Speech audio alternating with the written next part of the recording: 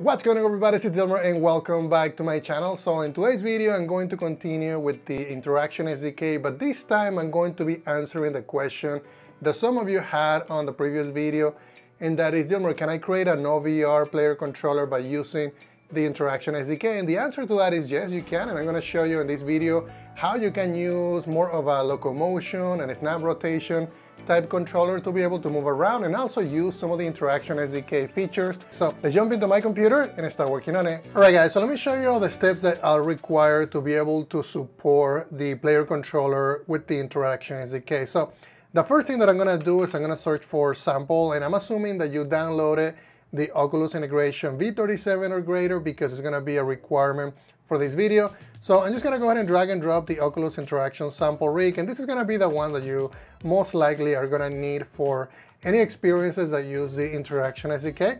So if you expand this, you're going to see that it has an input OVR, an OVR camera rig. OVR camera rig is the component that you will need to be able to use basically the camera in VR and see everything with the perspective of the VR, lenses. And then the input OVR, it's going to be, the part of the Oculus Integration Interaction SDK that is going to allow you to interact with objects.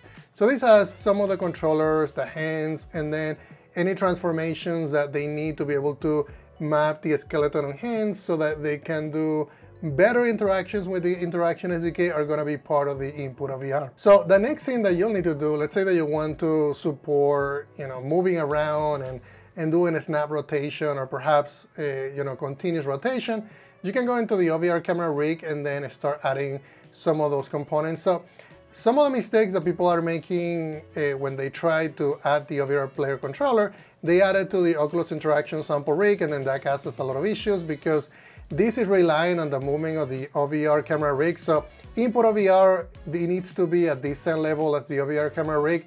When the OVR camera rig moves, the hands are going to move. So make sure that you don't make any changes to this component in here other than, scripts that you want to use for, adding additional functionality, but any movement or things like that, make sure that you do it on the OVR camera rig. So what I'm gonna do is I'm gonna collapse all of these components. Let's collapse this as well. And what I'm gonna do is I have already a player controller that I created, but I'm gonna show you what you need to do. If you wanted to do it from scratch, you can do it this way. You can add an OVR player controller, and that out of the box is going to add a character controller and also an OVR player controller. This character controller is a dependency of the OVR player controller, and that's because the Oculus integration includes a requirement at the very top of the script that makes sure that you are including a character controller. And it's also they make sure that you do that so that the movement of the player controller, the colliders, everything, it's already available with the character controller. So if I wanted to implement this, I would move the y-axis on the center to be, to be 1. Then I think I did 0.25, and some of these numbers might not be 100% correct because I've been playing a lot around with this, but I'll try to make sure that it is correct. Then the radius, I think I did about that. I made it a little skinny so that we didn't have any issues with, colliding with the hands and things like that. If you notice, there's going to be an offset on Z, and that's so that we don't collide with the hands. But on the player controller that I created, I made a little bit better because it no longer creates the capsules on the hands, and it makes the movement a lot more smoother. But obviously you can make any changes and improve it if you like. All right, guys, so you guys can see that we can see everything and the hands as well. And if I try to grab the cup, nothing is going to work because we really haven't added some of those interactions. So I'm just gonna see if I can grab anything. And then this is also currently moving kind of weird. And if I move my hands, the interactions. So let me try grabbing the controllers and see what happens when I grab the controllers. So I'm gonna try moving back, and that actually works. And I can do a snap rotation. And I think I can, if I go closer in here, none of these components are going to work because they don't have the interactions that we're gonna need. And if I try to move anything in there, it's just not going to work very, very accurately. So I have in here the actual player controller sample rig, and this is gonna be the one that I recommend that you use because I've been testing with that one quite a bit. And if you expand it, you're gonna see that we have the OVR camera rig. This is going to have the same, similar implementation that what I just showed you, which is a character controller. I just made a few changes on it, and then it has different settings in here. The Y offset is actually the one that I just had, 0.15 on the radius, the height is 2. But I also went and changed some of the, some of the components in here for the input OVR. So if we expand it, you're gonna see that I have my synthetic hands for basically for the actual hands. And then for the controller hands, I also have those components in here. And this is gonna allow you to basically see when you're grabbing the cup, when you're grabbing the torch, when you're interacting with the map, you're gonna be able to see your hands with the actual just hand tracking and also with the controllers. So there's a lot of things that I added in here, and I'm not gonna go through everything, but just know that if you add this component, things are going to work. So just to start, just to show you that it does work, we can just go ahead and hit play, and then I'll show you how this is going to work with the controllers. So you can see that right off the bat, we have the ray interactions, which is cool with the controller, right?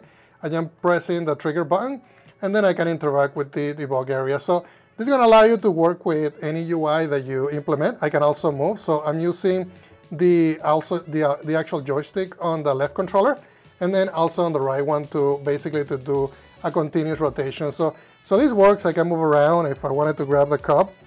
You can see I can grab the cup. I can also move if I want to move while grabbing the cup. So we can go ahead and then basically I'm holding the trigger button on the controller and then moving as well. I'm just going to put the cup inside of here. And then if we want to grab the key, let's just go ahead and put the key away.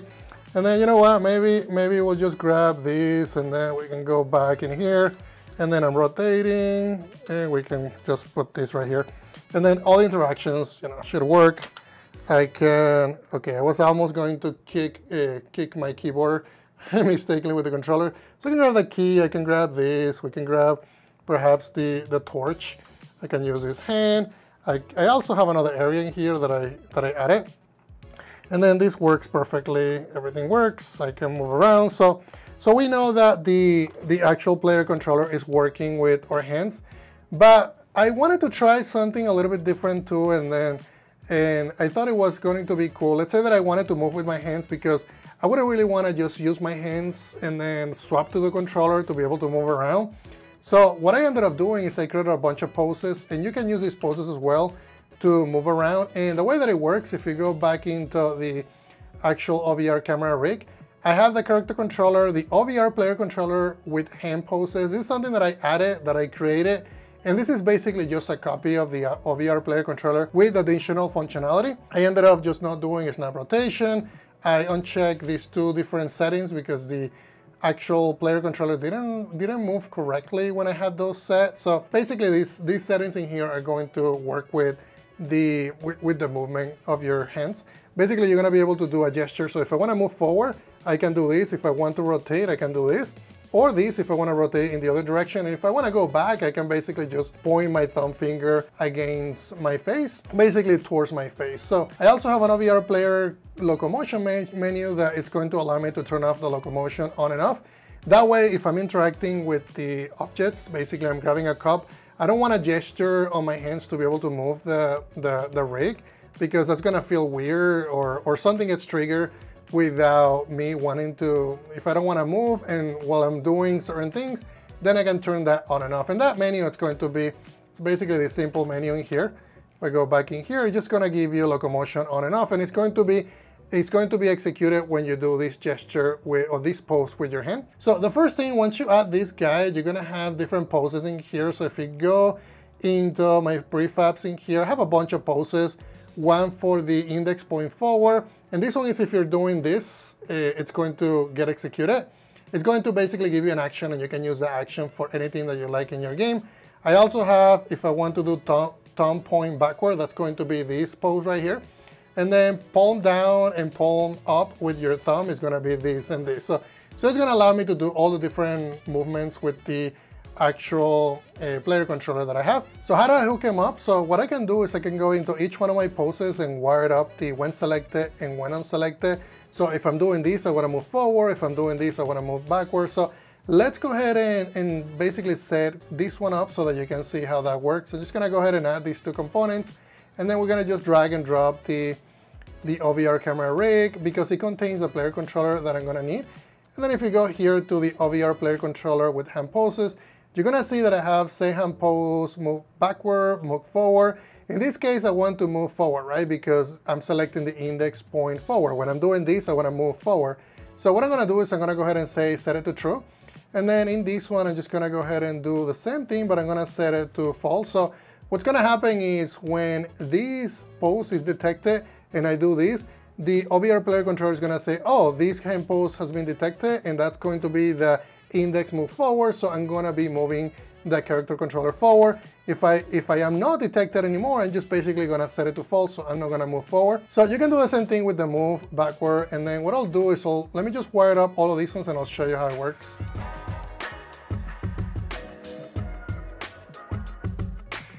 And then if I do this one, and we would have basically figured this out if I would have run this, but I'm glad that we catch it before actually running this on the Oculus device.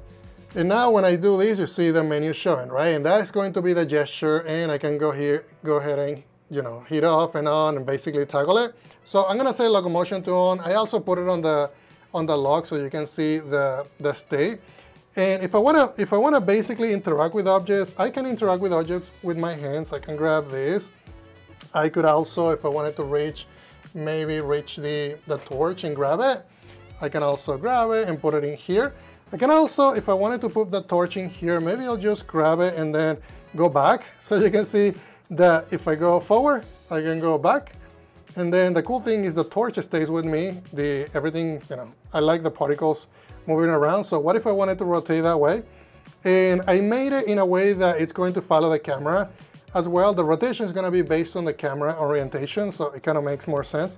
Let me get closer to this, and I'm going to put the torch in here. No, maybe no. Maybe I'll just put the torch here and then grab the cup. I can put the cup in here, and you can see that everything works. So I'm going to go ahead and rotate by doing this gesture. So let me go ahead and get back in here and move it. There we go.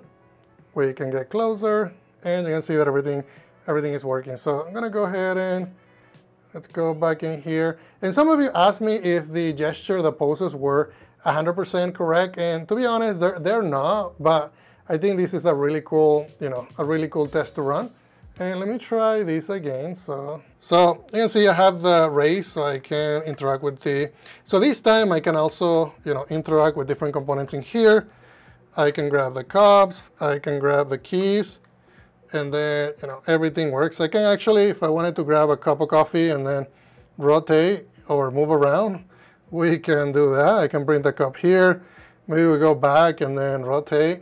What I can do without actually shutting down, I'm just gonna put my controllers down, and then we're gonna wait until it takes my hands, and now I can use the hand interactions, right? That's everything that I wanted to show you guys. If you guys have any questions about this, let me know in the comments, and make sure that you subscribe because it's gonna help me in bringing you a lot more videos. And also make sure that you check this in GitHub because all the changes that you see right now are available in GitHub basically as of yesterday. So that's everything. Thank you very much.